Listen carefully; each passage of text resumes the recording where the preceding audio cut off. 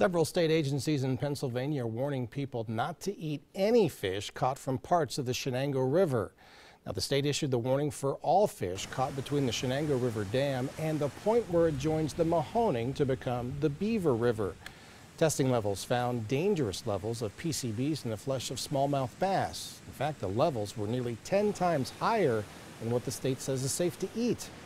A local geology professor says PCBs are leftovers from old factories.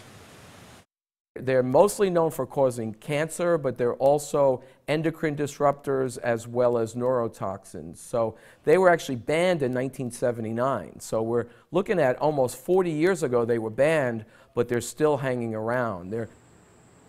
Aqua Pennsylvania draws its water from the contaminated stretch of river. The water company says it's watching for the chemical, but so far it's staying in the sediment and is staying out of the drinking water.